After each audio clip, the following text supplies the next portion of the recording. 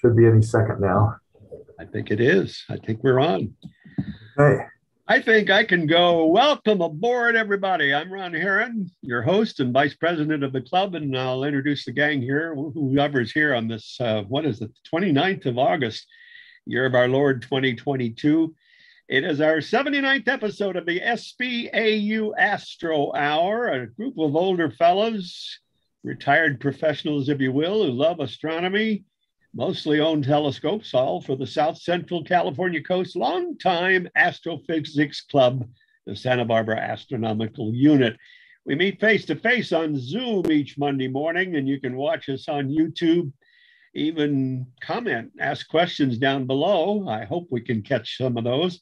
And you can watch any of the other 78 past issues we've done, previous programs spanning about a year and a half, on our archives, sbau.org. We're going to talk about the Artemis launch, or at least the put on hold, the scrub this morning. Today is the day they were going to go back to the moon, Mars, and the other bright objects, the planets you can watch in space, as one of our guys gets together on the screen here. Another meteor shower for Santa Barbara we're going to kick around. We got more of that dreaded morning zodiacal light that you can see when we don't have a bright moon. Or maybe we know I get a new lights. That's right. Web update, some optical history. This Friday night is our incredible September 2nd, first Friday general meeting online. And we're going to have a report or a demonstration from two ladies locally. One is Dr. Rocio Keeman of UCSB, and the other is our own Chrissy Cook, as they did in a recently posted 8-minute video, along with Chuck, I understand, but he's not with us today. The president is there. He's running the show. Jerry Wilson, how you doing?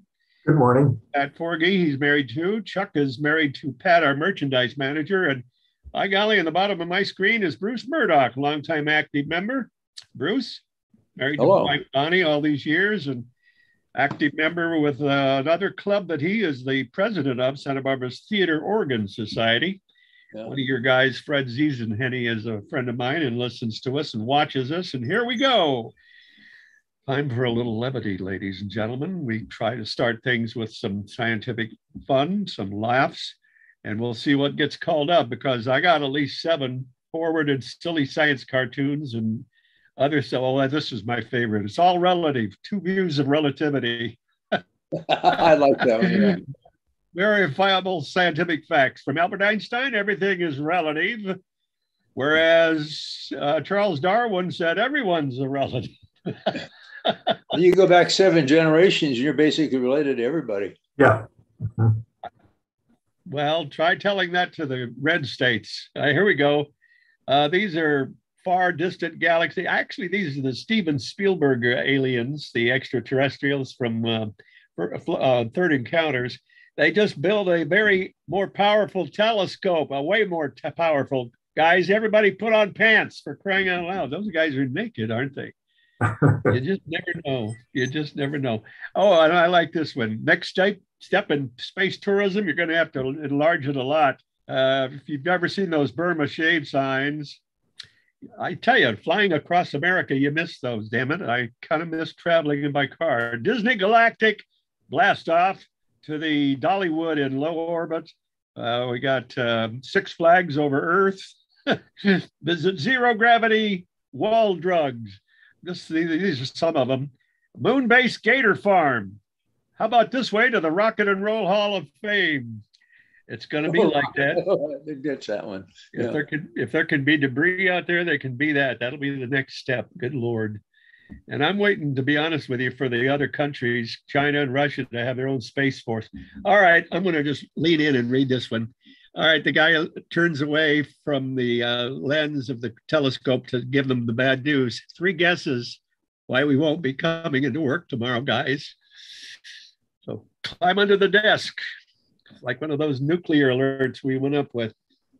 Oh, here's one. This is fantasy. You ever see one of those silos, those tall buildings with a dome top?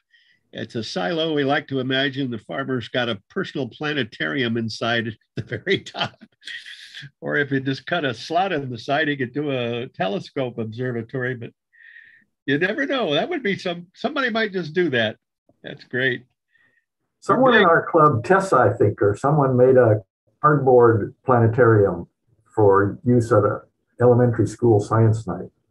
It worked quite well. Cardboard? Yeah, a big dome out of cardboard. Wow. And then how in the world would they get enough light to throw all the stars on the They put a interior? projector up in there. This one's too complicated. Yeah, I was going to ask you about that one. Now, this is the upside down mirror. Let me see if I can find that. Mhm. IKEA. Why is IKEA the one? Do they sell? Well, IKEA is the company that sends all those kits. Everything's in a kit. So they've got as far as assembling the parts, and now they've got to turn it over. I do know they have mirrors that can show you exactly as you look, not a mirror You're- image. But that, You're, it's what it is impossible. That's why he's got a question mark there. So there is no single mirror that can do this.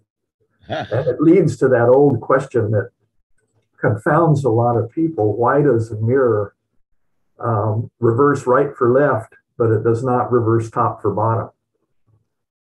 So remember that we talked about that a couple months, but a bunch of months ago. It actually doesn't reverse right to left. It's presenting an image as the other person would see you. That's right. That's exactly right. And what it is, it's the way the trick is the way we define right to left versus up and down. So that is, if you stick your right arm out, the arm on that side of your body also sticks out on the mirror, just like your head stays on the top in the mirror. So that arm sticks out like that. But because the way we define right and left relative to our body, we turn the body around to face us, and that would be the left hand that sticks out. But it's not. It's just an image of the right hand. whoa. I don't know, gentlemen. We come up with some things. Somebody's going to invent something similar that'll do that. Maybe like modern day periscopes on submarines are simply video cams anymore, aren't they? They're not. Yeah. Well, that's fantastic. That's fun stuff. We all. Oh, wait, one more. Oh, all right.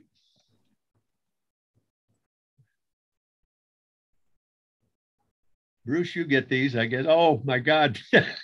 There's the prankster guy standing behind his fellow engineer in the lab with a dangerous nuclear. Oh yeah. I love About this. to pop the, yeah. Preparing to pound on a rivet. That's right. We're seeing a couple I of. experienced that firsthand when we were in Hawaii, and I was working on some equipment that was fully powered at 300 volts DC, and I was very careful to be around it because we couldn't turn it off. And the junior engineer that was with me found some of this bubble wrap. And he started popping it, and I just froze. Mm-hmm. And I pulled out. And I use words that I won't repeat here. Are you imitating the cartoon from IKEA? Me? Yeah, you're upside down. Oh no, the one there where the guy's got the paper bag he's about to pop. I know that, but your image is upside down. Are you doing that on purpose? Well, it isn't to me. It's not for me. Wow. Uh-oh. Maybe you're upside down. See, okay, that's we'll drop that topic. well, it's going to be kind of strange talking to an upside down member of the club, but that's all right. Well, no, he's always like that. Yeah, the picture that I see of myself on my display here, I'm right side up. Huh, okay. On mine, Jerry and I are on the top lined up, and you're on the bottom beneath us. Is that how it's configured? There, now you're right side up. It automatically senses gravity. There you are. Now you're right side up. Well, I just flipped it over and flipped it back. Yeah, it got stuck somewhere.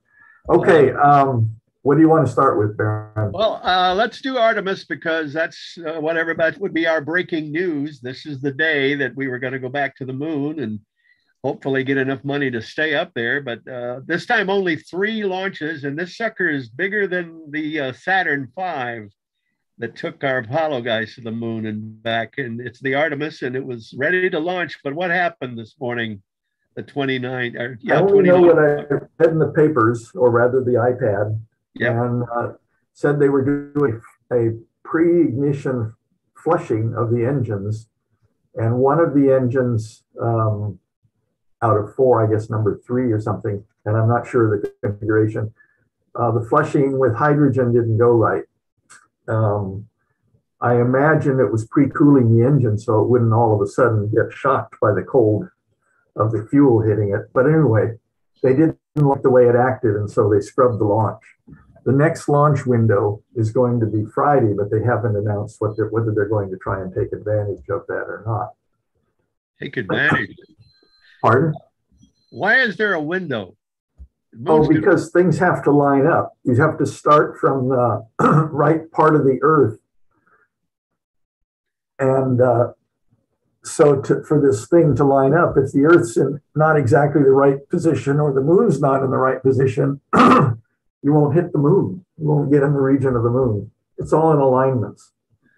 Okay, Jerry, but on this diagram, is the blue line or the yellow line the launch? Which one is? Oh, the launch is number 1 up here. See my cursor? No. But it becomes one of the colors, either yellow or blue. Are you seeing the projection, right? I'm seeing a big figure 8 and several loops around the moon. But yeah. The yellow is outgoing, the blue is return. Do you see yes, that's right. Do you see my cursor moving? Yep, I do. Okay, see where the cursor is now? Right. That's number 1. That's the launch site. Aha. Up there. See, it's in Florida on the North America up there. And so then it takes off, it goes up through number 4, and then it disappears. Then it comes around at 5, 6, and you can see the spacecraft, the upper stage of it, heading toward the moon. They just show the upper stage. It's lost its launch safety thing where it blows off. If something goes wrong, it blows it off into space. And then it deploys its solar panels, and that's the configuration they show here. Then it's heading on out toward the moon, and it goes around the moon this way. 60 miles above it at its closest. Yeah. And then it comes out to 10, 11, 12. Then it makes another loop around the moon. 13. And then it heads straight back for Earth. 14, 15. And then here the capsule separates. And that goes around the other side of the Earth. You don't see it. And then it comes in and it lands off the coast of Mexico here in the Eastern Pacific Ocean. Wow. Off the coast of Mexico. Okay. Yeah. Now this is going to be an unmanned test of the equipment, and everything will be operated and tested, even though there aren't people on it. The capsule is capable of containing 5 people. And the next launch after Artemis 1 will be a manned mission. It will do similar things to this flight path, but it will not land on the moon. The Artemis 3 is the first one with people on it that will land on the moon. And where exactly it's going to land, it hasn't been announced yet. We don't have a launch date for that. But we know it's the South Pole. Somewhere on the South Pole. And the reason for that, they're going to try to put a colony there? They're going to explore the terrain for the potential of building a base there. I don't know about a colony, but a base. Okay. Probably very similar to what we build at Antarctica for research. You know, a small habitat. Because the fact is, any water that gets sunlight boils away, does it not? It sublimes away. It what away? Sublimes. Sublimes. It goes directly from solid to gas. Doesn't go through the liquid state. Oh, yeah, right. Wow. If you've ever been to Albuquerque, New Mexico in the wintertime, you can, one time I went into a lab there at Sandia National Labs, and there was snow on the ground in the morning. And when I came out in the afternoon, the snow was gone, but the ground was not wet. Snow was gone, but the ground, oh. So the humidity was very low. I think it was like 2 or 3%. Wow. I felt chapped head to toe all the time I was there. I've heard that about 1/10 of the level of snow would turn into water. In other words, if it's 10 inches deep, maybe it's even bigger than that. That's solid snow because it was fluffy. That's the volume conversion from solid to liquid.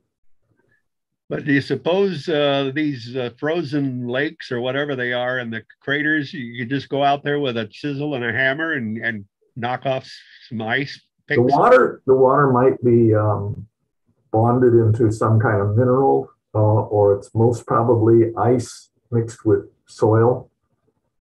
So it's got some effective antifreeze in it that keeps it from subliming so easily.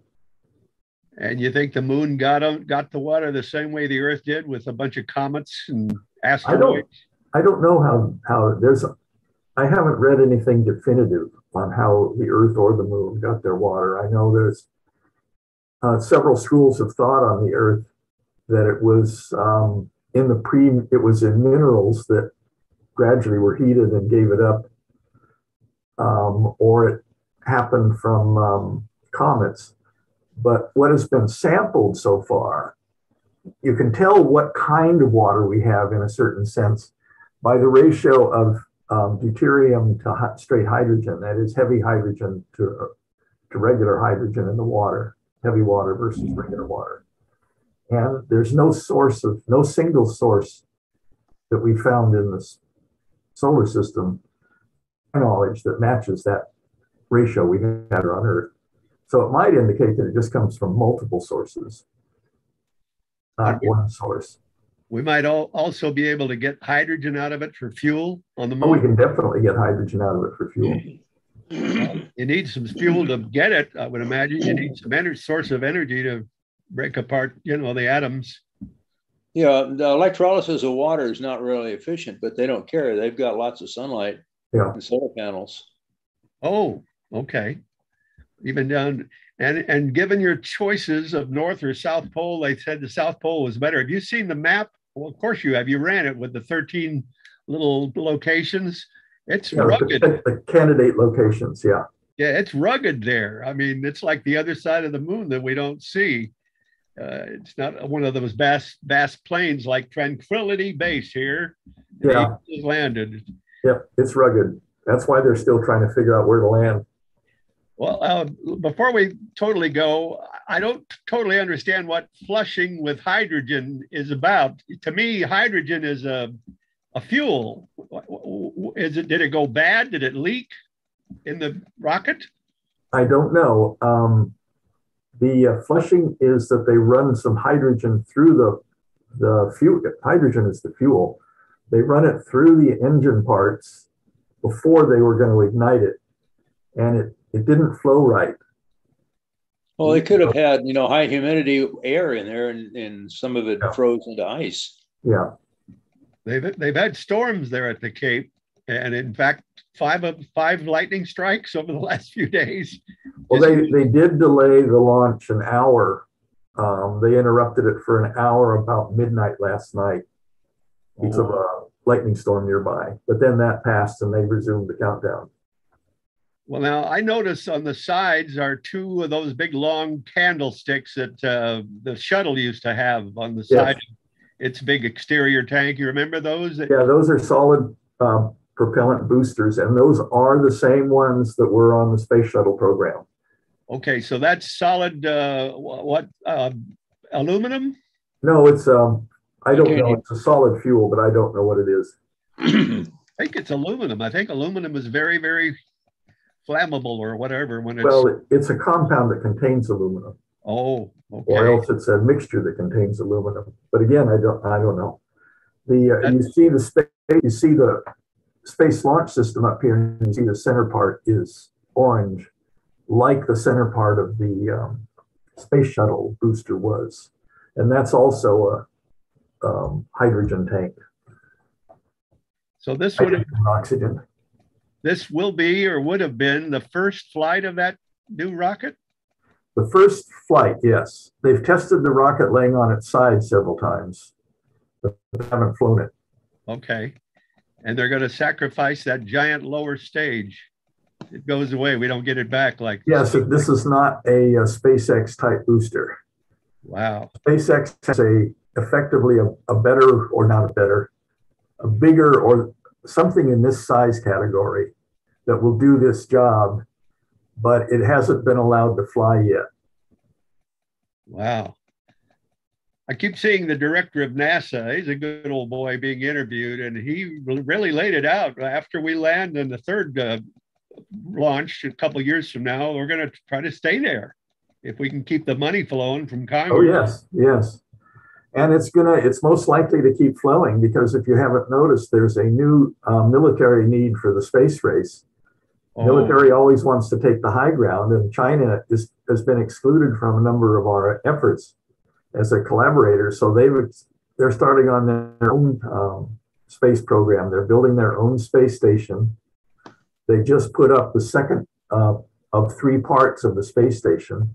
And they're also planning to go to the South Pole of the moon. And they're building equivalent boosters to this. So there is a space race, and it's these good old space races that cause us to get our butts moving. Wow. Well, I'm predicting someday they're going to find something buried under the moon's surface. And we're going to have to do a cover story about a pandemic on the surface of the moon with the people. Anyway, I think I saw that in a movie. Well, one day they may dig up Alice Cramden up there. To the moon, Alice. All right, so 3 steps. And it took 10 to get there with men on the surface with Apollo. Wow, but it's been about 50 years. It's amazing. Since then, yeah. All this right. is much more expensive, and this time they're not going to go with the same philosophy we did back in the 60s, where it was a one-time effort. We took everything with us, like a backpacking trip. We packed everything in our packs and went and came back. This time they're going to build an infrastructure around the moon and on the moon. So it's not just go pick up some dirt and come back. So they're going to build a gateway orbiting station around the moon. Okay, and they're going to bring the air in tanks, or try to get their own air there somehow out of water. Yeah, if there's water there, they can generate their own atmosphere there For breathing, yeah. Yeah. Wow. Is Elon Musk going to be involved at all in the future in this? Any of his SpaceX? The Orion capsule isn't it? This method of the space launch system, this big rocket that is non-reusable, is very expensive. And Elon has broken completely new territory by having these reusable boosters. And his large booster for the Starship is going to be reusable too. And so I imagine, I have no inside knowledge, but as soon as the space launch system uses up its hardware that it's developed, they'll be using all of Elon's stuff, assuming that it passes all its tests and everything and is successful. So it's a better way to go. NASA it'll save a lot of money by using reusable boosters. Sure.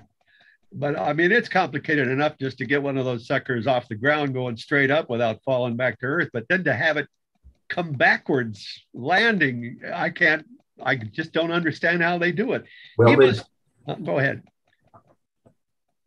Bruce, He Bruce, probably you say something? Say again. I'm here. Oh, just wondering if I thought you had to say something. Well, no, but when the booster comes back down, it's lost most of its weight. It was used, that was the fuel that was used to get it up there. So it doesn't need the same amount of rocket power to land. It's much reduced. But part of the launch going up is aerodynamics, that's how airplanes are designed, least friction and force. But this sucker is going backwards, landing on its tail. I don't understand, without tumbling. You follow what I'm saying? How in the world? Elon must own some incredible patents. No, the rockets are steerable. Okay, with side rockets, right? They're steerable. Okay. So they have a control system. They keep it pointed the way they want it to point. That got rid of the fins, didn't it? Remember that growing up, all the rockets had fins we saw in the future? Oh, yeah. No more fins. They were on the V2, but don't really need them. Okay, fascinating. Next week, we'll probably get to talk about the one that launched 3 days earlier, hopefully. Yeah, if they go for that Friday launch window. If you're watching us on YouTube and you want to leave something down, do you have the ability, Mr. President, since you're running the show, to checkout comments and questions? I believe so. Learn to do that. Tim Crawford may be weighing in if he's watching us. He's one of our other members. We're missing Tom Whittemore and Chuck McPartland today. They're on assignment. Hope they're not in Space Kennedy Spaceport, but shall we talk about the planets and go on board your talking points for August 29th through September 4th? The only one we have is Mars, which is out there with the Pleiades. Overnight, just slightly brighter than Aldebaran, a magnitude 0.9, and Mars is magnitude 0. That's a little brighter. And this is out in Taurus, the red eye of the Taurus the Bull. Red planet sits 11 degrees above Aldebaran, 21.5 degrees below the is Betelgeuse. This finder chart, this planetarium program developed this chart for August 31st, which is Wednesday, right, at 4 a.m. And you can see that Mars is in Taurus near the bright red Aldebaran. And I believe there's another red planet. Yes, Betelgeuse down here. The red things are roughly lined up. And this is in the morning. And it's a good view. This is the Pleiades up here with, I set the program to show the names of all of the stars, the bright ones, and the named stars in Pleiades. So Tegeta, Sterope, Pleione, Alcyone, Atlas, Maia, Calieno, Electra, and Merope. And Electra, Merope, and Alcyone are the only ones I can remember from a standing start. So this is what's happening in the morning sky for Mars. Now, Mars is not near opposition, so it's not that big. Some oppositions, it gets to be about 25 seconds of an arc across, and that's a really big opposition for Mars. Jupiter is about 50 arc seconds across, so Mars never quite gets to what Jupiter looks like. But still, it's a nice size, and at every opposition, you can, if there's not a dust storm on the planet and you have the right equipment, you can see features on the surface of the planet. It's also quite red. Yeah, that's why it's one of these red three things in a line. So Betelgeuse being below this means Orion is underneath all of this. Yeah, Orion, this is toward the horizon down here. So Orion comes up later. This is our preview of the winter sky coming up in the morning. In December and January, this will be in the evening sky. They're the bright stars of the winter constellation. Wow. Well, Aldebaran's been getting a lot of exposure lately on our Monday broadcasts. It shows up. Is it a red giant? Yeah. Okay, so it's another Betelgeuse just a little further away, you suppose? I don't know the distance to that. I'd have to check on that. Okay. This one, this is the other bright planet thing. Oh, is this, if I got this right? No, this is. That's the next part of your talking points if you want to go there. Yeah. Ursa Major, the Bear, and... Oh, I jumped one. Oh, well, you tell me where to go and I'll join you. This is the other bright planet. There's no paragraph written for that. It's just another finder chart for bright planets right now. This shows Jupiter over here and Saturn over there. Bruce was out looking at these this morning, right? Yes, I was, about 2 a.m. What did you see? Oh, there it is, right there. It's hidden in some other stars. See the hand of my cursor? Huh. That's Saturn in Capricornus. And this is Jupiter in Cetus, right on the border with Cetus and about to enter Pisces. So this is the southeast, and this is at midnight. So Mars was an early morning object. To see it this far above the horizon, we had to look at 4 a.m. These are now transitioning into the evening sky. So this is 12 o'clock at night, midnight, the witching hour. It's visible farther to the east. It's moving up this way. rises in the east. And so it's moving this way. So earlier, like at 10 or in the evening, it would be down around here. So you can start to see these things in the evening sky. They're transitioning, in my words, in my view. Would you gentlemen know if during history, hundreds of years ago, they would probably have spotted Saturn, but they didn't see the rings until we got telescopes? Is that a fair statement? That is, Galileo was first to see the rings, but he never knew what he was looking at. He thought that it was a planet that had like jug handles on it. Or ears. Yeah. Or ears, yeah. I heard that the whole thing from one end of the one side to the other, including the rings, would locate between the Earth and the Moon. Mm-hmm. That's 250,000 miles almost. So yeah, sucker is big. Would be a disaster for the Earth and the Moon, but yeah. Well, I wasn't. Yeah, right. I put together a graphic of that. I probably could pull it up here if I can find it. That's also, you know, when the spacecraft, I forgot what it was, New Horizons, whatever, the one that went around the backside of Cassini, wasn't it? They went around the backside of Saturn. They discovered a new ring that they couldn't see from Earth because it was so faint, so sparse. And with that ring, that's about the same diameter as is the distance from the Earth to the Moon. So I put together a graphic that had the Earth and Moon to scale on that photograph. So you really get an idea of how big it is, how big the system is. Yeah. Well, it took 4 days for Apollo's spacecraft to get to the Moon. Is that about as long as it'll take the Artemis, you think? Or are they going faster these days? See, I guess I can't share as long as there's something on the screen here. Let's try that. Oh, wait. Okay, go ahead. You're on now. Well, let me go find it. I go to my big computer here where I can easily look at things and find the number of it. Can you share it with us? I will as soon as I find it. Oh, okay. I got to get to the right place here. Get into astrophotography and fire astrophotos. There we are. Well, we're in an incredible time in many ways. Bad times in some ways and incredible good times. And number 116. Let me astronomical. We'll find it. Share.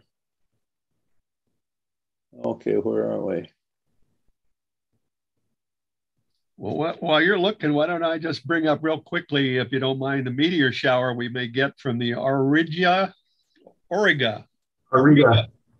got it. We should have been in the middle of it, but we've been notoriously let down in meteor showers recently. So I don't know if you have pictures, but Auriga is the charioteer.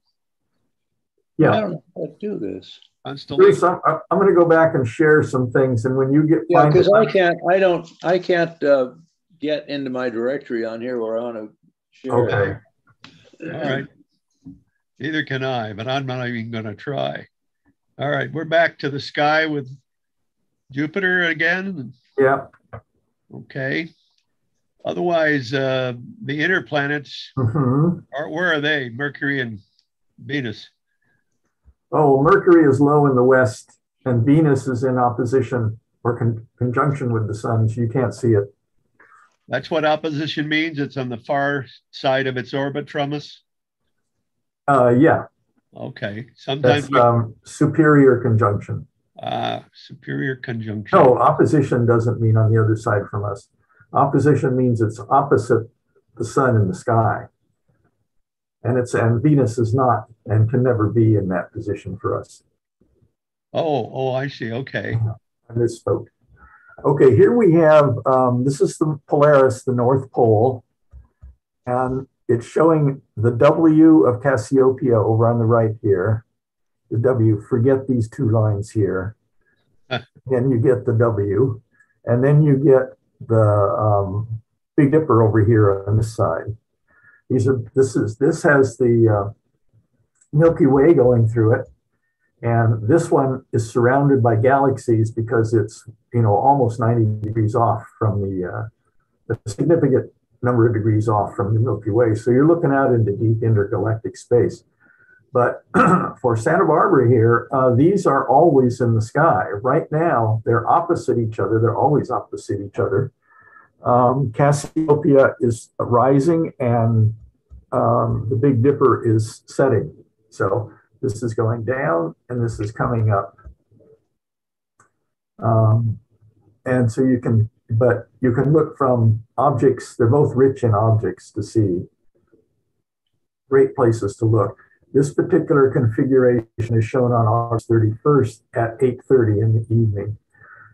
So I picked a time when they're at exactly the same altitude above the horizon, which is shown way down here. So that's a good thing to go out and look for. Well, is the Cassiopeia W ever represented as a chair? Yes, that's supposedly a chair. Oh. Or she's upside down sitting in it. Yeah. Huh. It's also represented sometimes as a rock that she's chained to. Oh, that's kinky. Yeah. I can't see that designated on the interior of our planetarium wall, but that's all right. Oh, I've seen it on some planetarium things. For the beach. Now this is the morning sky. This is 2 a.m. on August 31st. This is the constellation of Auriga. And this is the the radiation. It looks like where the meteors will come from. They all radiate from this point, but you'll see them all over the sky. If you see any near Auriga here, they'll be short ones because they're coming right at you. If you happen to see one that's coming exactly right at you, it will just be like a star that turns on, is there for a few seconds, and then it's gone, or a few fractions of a second. Over here, the ones you'll see are much longer streaks. Now the Aurigids have started already. They will peak on September 1st. What is that, Friday? Thursday, yeah. So they'll peak on Thursday.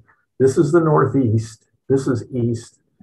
So in the morning and between midnight and sunrise, that's the time to look at this. It's well suited for us this time because there's no bright moon in the sky. The moon will be a thin crescent in the evening sky. So it will be dark unless you have city lights.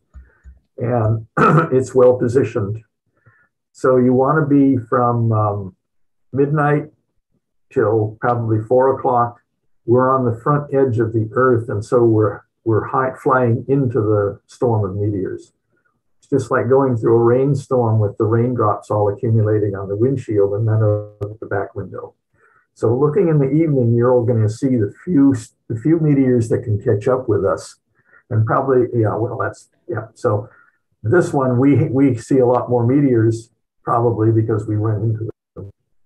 Comments, Bruce? But they named new and improved LED streetlights. It kind of wipes out my viewing from my deck. I got to get away from them.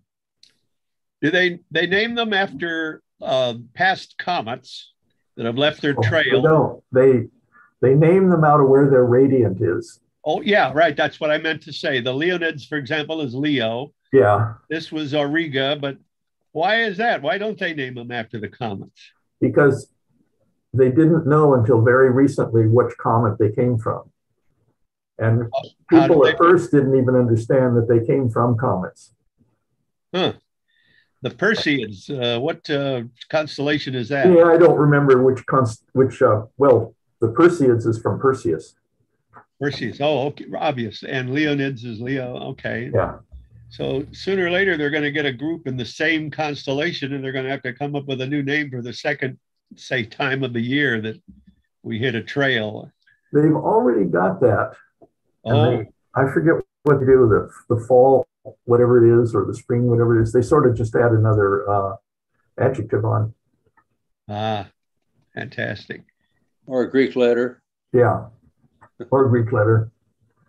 Now, since the moon is gone, the skies can be dark. Here we go. We can see the zodiacal light, which is what this is. This is sunlight scattered off of dust in the solar system, and it's concentrated in the plane of the ecliptic, so that you get this ellipse of light that goes along the zodiac, called the zodiacal light. Took them a long time to figure out what this was from. It's a rare event. It's because it's very faint. You have to be at a very dark site, and I have seen it before at dark sites, particularly at CalStar, and wondered what city that was, because sometimes you can see lights from cities far away, and wondering what it was. And then I realized it was the zodiacal light. But we see it better during the autumnal equinox. How about the spring equinox? I don't recall that. Okay, well, autumnal's coming up in about 3 weeks, isn't it? September 24th. Yeah, we're headed for that. So at new moon next month, there will also be an opportunity to see the zodiacal light. And is that that's the Earth's surface at the bottom of that photograph? Yes, you can see a glint off of some water surface here for this time exposure. And then there's mountains, and there's a little streak of light there, either another glint or a freeway or something. But there's no real big cities off here. It's little light there, little light down there. It's a very dark site. If you see the zodiacal light, it's a dark site. Okay, but if we were viewing it from here and we were seeing that, what would it be over? The Pacific? Yes. You think so? Yeah, don't quote me on that. Bruce, you know, this is where Chuck would come in handy. Yeah, Chuck has got a dental appointment. No, it's going to be opposite. It'll be in the east, right? Because the sun has to be behind you to be able to see it. Well, this also scatters off of it. Right, but if it's forward scattering, you're blinded by the sunlight. So this is actually the sun is set here. You can see the sunset. Okay, so this is scattered. We're actually looking forward then. Yeah, that's what I think. Yeah, so that's west. All right. So are we looking at just after sunset or just before sunrise? Good question. We'll save that for next time. I think your notes say sunrise. It could be either.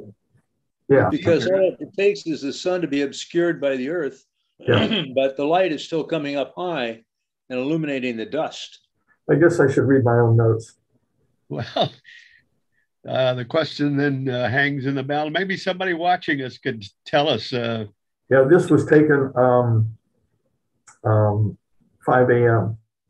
Okay, so it's just before, but that's not east, or that would be where the sun's rising. It's the sun's right below it and behind it. Right, but at 5 a.m., the sun is about to rise. Yeah, so the sunlight is illuminating things next to it or on the way between it and us in the zodiac, or what's the word I'm looking for? The ecliptic. Yeah. The plane of the solar system. So it's the exact opposite of the phenomenon known as a rainbow, isn't it? Rainbow is always in the other side. Well, rainbow is a completely unrelated effect. I understand that, but it involves the sun and some light we see. Obviously, we see the colored spectrum, but it's always opposite. This would be because it's caused by reflection off raindrops. There are effects that are similar to the zodiacal light that are inside the atmosphere. You can see rings around the sun called sundogs.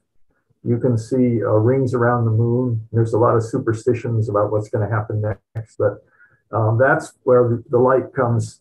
It bounces off of ice crystals in the upper atmosphere, and then it is scattered down to our eyes. So there's analogous phenomenon. But the plane of the ecliptic is full of dust. Ex-meteor showers that are waiting to happen, the smashed up asteroids and meteors that have come to turn to dust. But the ecliptic means the sun is directly over the equator? No, the ecliptic is a line in the sky. It's what the I'm sorry, planets are. I meant the equinox. I know what the ecliptic is. Oh, the equinox. I meant equinox. No, the equinox is when the sun passes. The sun is tilted from or rather the Earth's orbit is tilted from the plane of the ecliptic, in the solar system. And when the sun passes from north of the ecliptic to below the ecliptic, that's passing through an equinox. Just seems to me the summer and winter, what are those called? Solstices. Yeah. Are when the sun goes north or south. That's when it passes, yeah. But I would think the equinox is where it goes back to the middle, which would be the equator. But well, yeah. Yeah, and that has. We'll get a diagram for that next time. All right, you're on, my friend. Thank you. Okay. We got about 12 minutes to cover. Webb. Can you get to that? The first CO2 detected by the Webb telescope. They're making this sucker work. Yeah. It's the WASP 39b exoplanet. They gave it a name. 700 light years away. It orbits a sun-like star. And as the planet transients, you want to tell us about this? How do they get to see? Yeah, this is the sunlight that comes, or the starlight that comes through the planet's atmosphere as it starts to eclipse the sun or occult that star. Got to stop saying sun; it's not ours. So this is in the its wavelength of light, 3 microns on the right, on the left. I mean, over here. And 5.5. So this is mid-wavelength. This is short mid-wavelength, but this is all part of the near IR camera on the James Webb. And there's a known spectral band for CO2 absorption here. And so that light, when the planet starts eclipsing the sun, starts eclipsing the star, that frequency of light is taken out of the starlight. It's missing. And so that's due to absorption by CO2 in the atmosphere of this giant hot planet. Now, this planet is very close to its star. It's a gas giant. Yeah, it's a gas giant. And it's 700 light years away, but it is... An oversized Venus is what it is, but the size of Jupiter. Doesn't say how close it is to its own sun, unless I missed it. But it's fairly close. Yeah, they're finding those big suckers, those Jupiters and Saturns of other stellar systems, finding them up close. They don't think they thought they could be that close without dissolving away or burning away? Oh, they probably are burning away. Some of these giant hot Jupiters, they're called, are orbiting around their stars in days. And they are probably blowing a lot of atmosphere away unless they have very strong magnetic fields to hold it in. Well, on earlier talks, like the last one. Time for history. We talked about ancient observatories and the fact that in the old times, all they could do was point a stick at a star and measure the angle, the altitude, and the azimuth of the stick. And by that, they made their first maps of where the stars were and tried to correlate and tried to measure the motions of the planets, the wanderers, as they call it. But it turns out that people have been playing with lenses from as far back as AD 1000. But they didn't develop telescopes till the early 1600s. The things they had in the AD 1000 was a glass sphere, and they called it a reading stone. When you laid it on something, it magnified what you were looking at. So it helped them read things when their eyes were feeble. A guy named Salvino Delmo, an Italian, is credited with inventing the first wearable eyeglasses around 1284. And by the early 1400s, eyeglass makers were flourishing throughout Europe at the time. So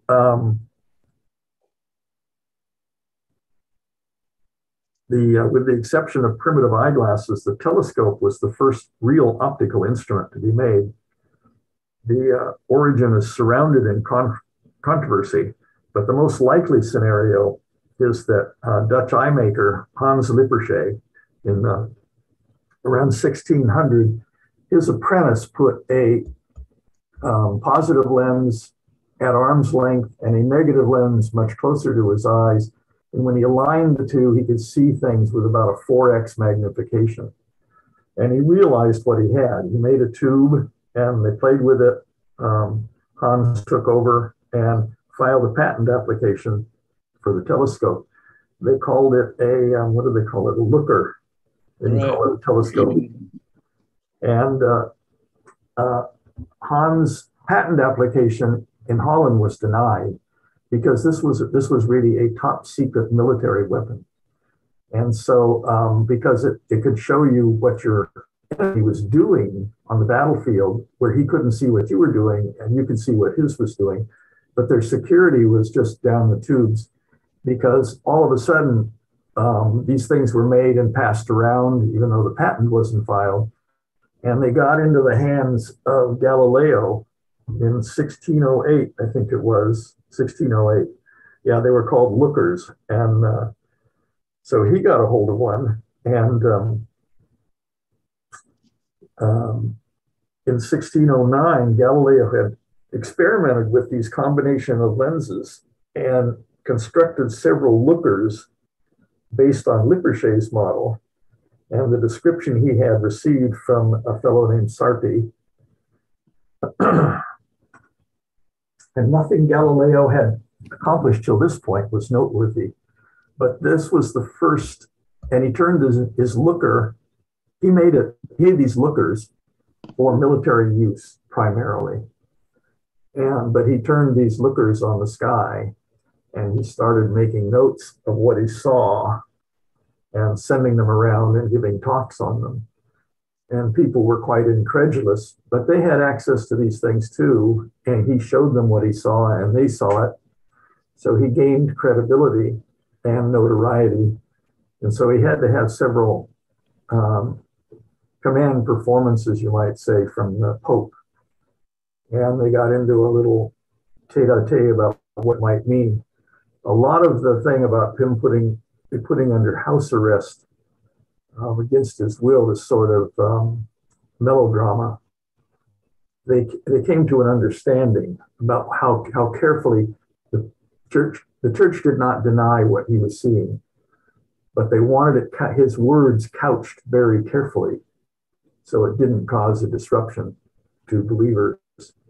But that was the first scientific use of the telescope, and in future shows we'll present a little bit each time about the evolution of the telescope. This was very similar, a very simple telescope, not anywhere near achromatic performance. They had a lot of false color. They didn't focus very well, as the fact that Galileo, when he used it on Saturn, he couldn't see that the rings were rings. He thought it was a planet with ears. And he was never able to resolve it well enough. Now, when they made these things, they didn't use any of the techniques that we did for testing them. They didn't have the Foucault test. They didn't have the Ronchi test. There was no real way to make it. What they did was they made roughly, they knew they had to make a sphere somehow, and they would grind things together, which naturally they do it right. They tend to make a sphere, a bulge and a convex surface that matched.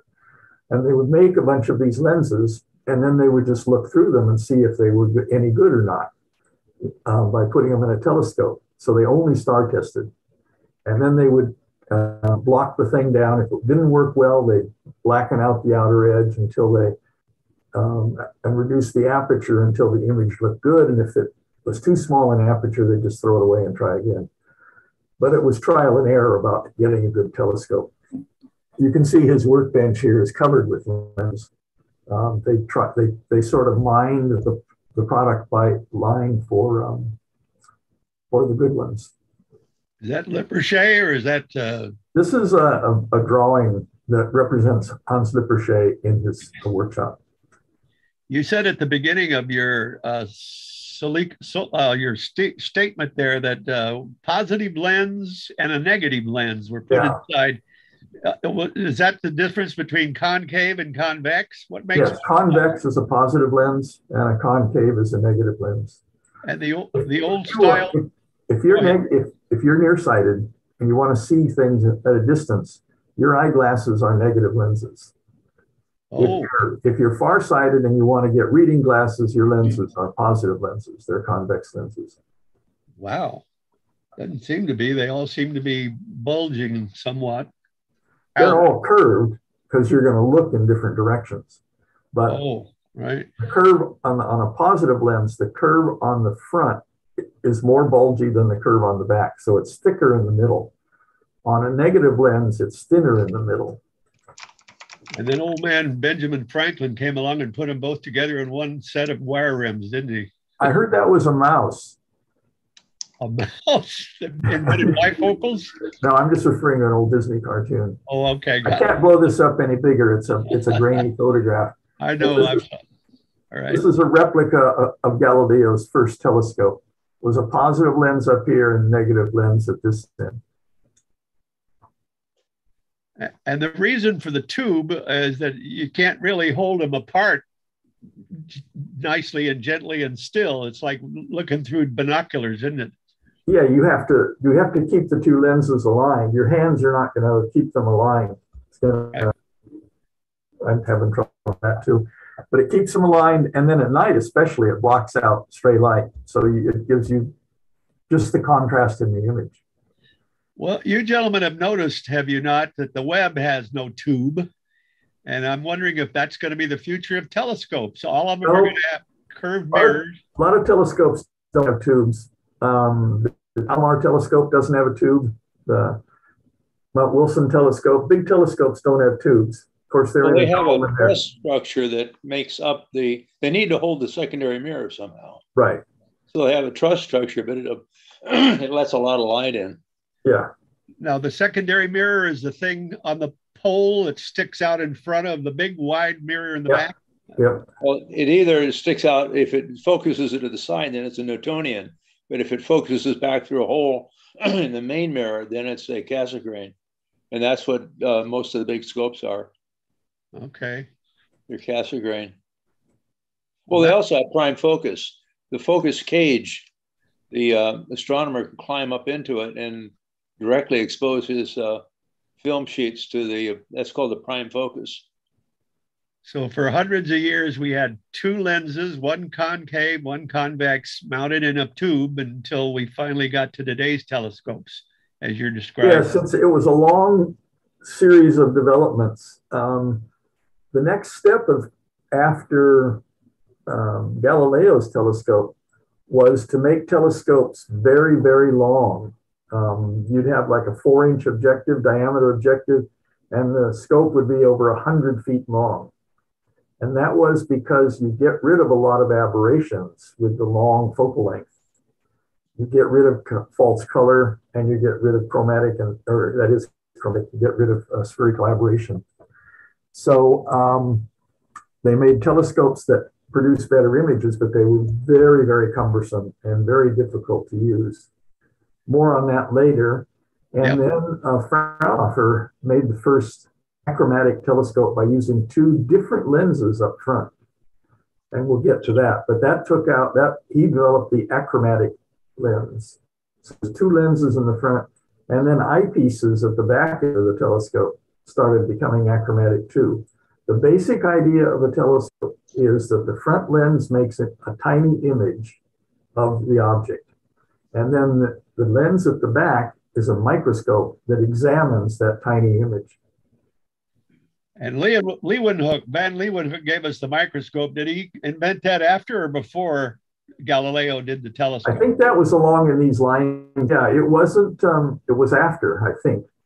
We'll have to look into that. That's a good point. Okay. He used a water droplet as the lens, though. Well, that initial round glass stone or whatever it was in the year 1000 fascinates me. How did they make those? We'll talk about that too, I guess, gentlemen. Yeah. Well, they would grind that, but let me just have one more point that